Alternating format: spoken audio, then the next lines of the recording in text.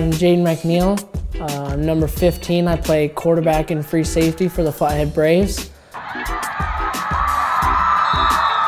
I come in here when I get sore from either football or whatever sport I'm in.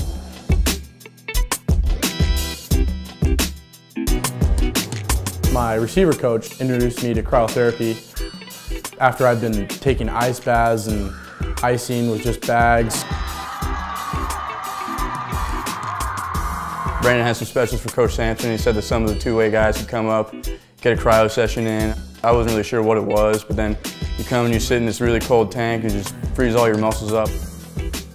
We all just came in here. It's better when you just do it with your buddies, I think. It starts to get chilly at first, but then you start freezing, your body just wants to tense up. You're sitting there shaking. It's so cold. It was absolutely freezing. He said it was like negative 190 or something like that, and I was like, oh my gosh, that can't be real. I didn't think it was going to be that cold at all. I didn't know it was going to be 3 minutes at first. And so as just the minutes pushed on, I just felt like I was getting frozen. You're just shaking around, you know, everyone's telling you you almost got enough time left and you're just almost over. First minute's done.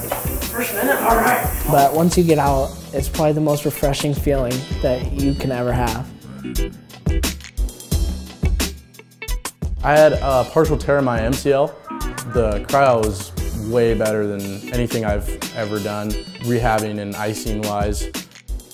I think it helps a lot, and I think it's really beneficial, and it just helps you recover from all the activities. I feel like I don't have to stretch after I get out, or I can just go, and like I feel like I could have a full practice just right after getting out of the cryo tank. You know, it really helps like deep down, like a lot of like my deep muscles. It makes me feel a lot more loose and relaxed, like if I just got done stretching a lot. I think it's probably the best thing you can do for your body.